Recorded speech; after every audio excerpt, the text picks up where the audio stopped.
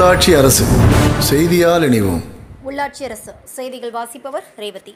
தேனி மாவட்டம் பெரியகுளம் அருகே உள்ள தென்கரை தேர்வுநிலை பேரூராட்சியின் அலட்சியத்தால் தென்கரை பேரூராட்சிக்குட்பட்ட பல இடங்களில் குப்பைகள் அள்ளப்படாமலும் கழிவுநீர் சாக்கடைகள் சரிவர தூர்வரப்படாமல் இருப்பதாலும் கொசு உற்பத்தி அதிகமாகி நோய் தொற்று அபாயம் ஏற்பட்டு வருகின்றது. இப்பகுதியில் உள்ள முத்தையா சுவாமி திருக்கோவில் எதிரே கழிவுநீர் கரை புரண்டு ஓடுவதால் அவை முறையாக கழிவுநீர் வாய்க்காலில் விடப்படாமல் இருப்பதனால் கழிவுநீர் தேங்கி அதிக அளவில் துர்நாற்றம் வீசி வருவதோடு நோய் தொற்று ஏற்படும் அபாயகரமான சூழல் நிலவுகிறது. சமீபத்தில் பெய்த மழையினால் இப்பேரூராட்சிக்குட்பட்ட பல பகுதிகளில் சாலைகள் பெயர்ந்து குண்டும் குழியுமாக காட்சியளிக்கின்றன. மேலும் மழைநீர் ஆங்காங்கே தேங்கியுள்ளதால் கொசு உற்பத்தி அதிகமாகி கொசு உற்பத்தி கூடாரமாக இப்பேரூராட்சி நிர்வாகம் செயல்பட்டு வருகின்றது.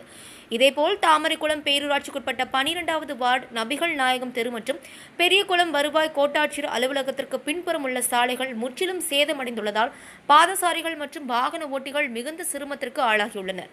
இது சம்பந்தமாக தாமரைக்குளம் பேரூராட்சி செயல் அலுவலரிடம் பொதுமக்கள் பலமுறை புகார் தெரிவித்தும் எந்த ஒரு நியாயமான நடவடிக்கையும் மேற்கொள்ளப்படவில்லை.